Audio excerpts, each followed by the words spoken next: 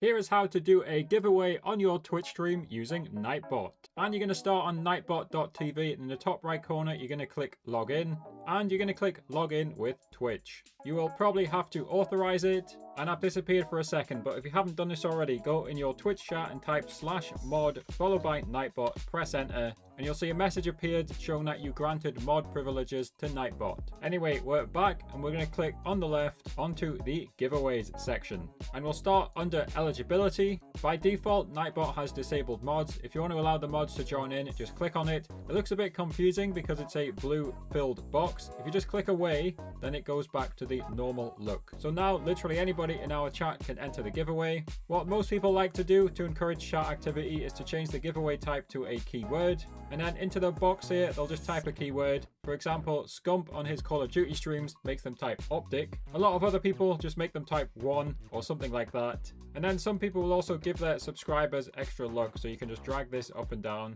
For example, 2x luck for the subs. And unfortunately we can't test it because we're not live, but that is pretty much it. All your viewers now have to do is spam the number 1 in this example into the chat. And on this users list on the left, the viewers' names will start appearing. And by the way, most people just show this page on the screen so the viewers can see that they've entered. When you're ready to start the giveaway, just press roll it. And again, we're not live, so we can't show it. But what this will do, it will pop up a page showing all of the chat messages from the person who's won, so you can easily see their reply and get some contact info if you need it. Just quickly, if you want to use the actual bot features on the dashboard, click join channel, and then just look through the rest of the website to configure the bot's features such as commands and spam protection. You can watch this video to learn more about Twitch alerts.